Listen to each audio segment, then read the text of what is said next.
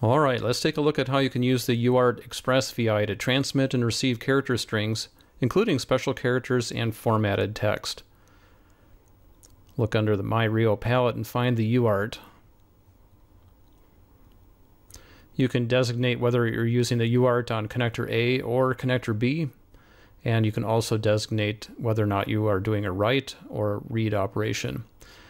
I've got myRIO set up with this loopback test. I've connected the transmit output to the receive input. Now, for the version that's set up to do the writing, this is the one that controls the TX output.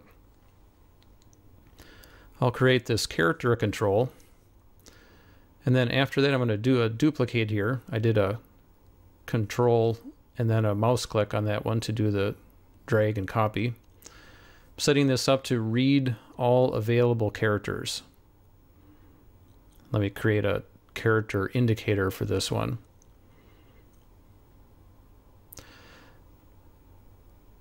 Now each of these has a buffer associated with it. What I'm doing with the time delay is allowing a little bit of time, in this case 100 milliseconds, to ensure that the transmitted characters are picked up into the buffer associated with our received characters.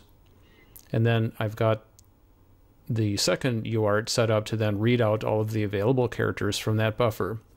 Let's give this a try. Do the classic Hello World test. And we transmitted those out, one with one Express VI and then read it with the other. Let's try a different string.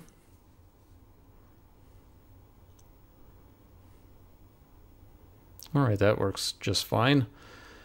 Now let's try some other possibilities here. If you use the backslash codes display, then you can see all of the characters, including things like spaces and tabs, carriage returns, line feeds. All of these can be specified this way. And of course, you can also display these codes on the indicator.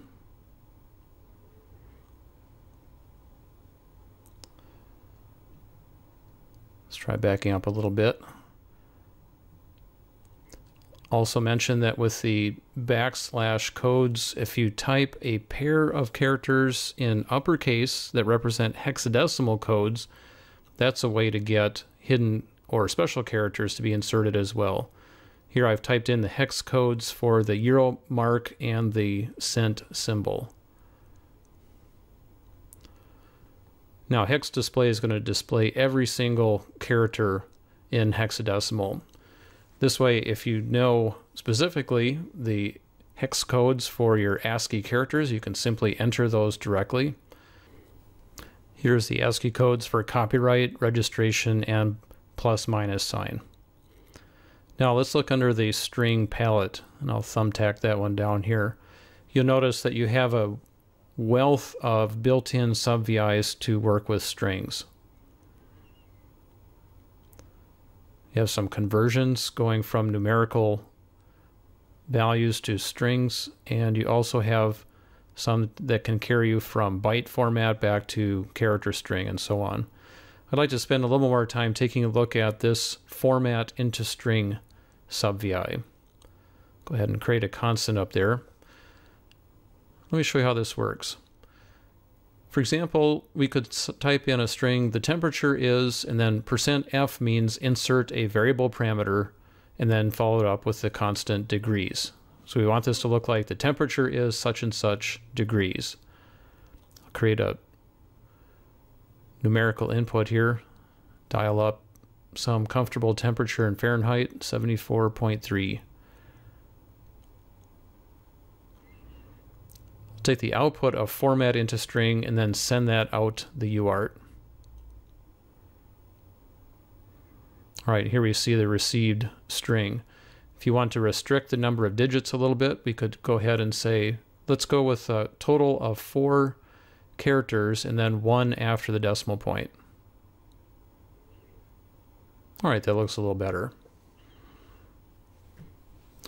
Now you can do quite a bit with this string formatting. I'm looking at the help page right now, and especially draw your attention to the fact that you can have multiple inputs, as many as you like, And then the format string details are listed out right here. You'll recognize the percent was right up there at the top, but here's the variety of parameters that can be inserted.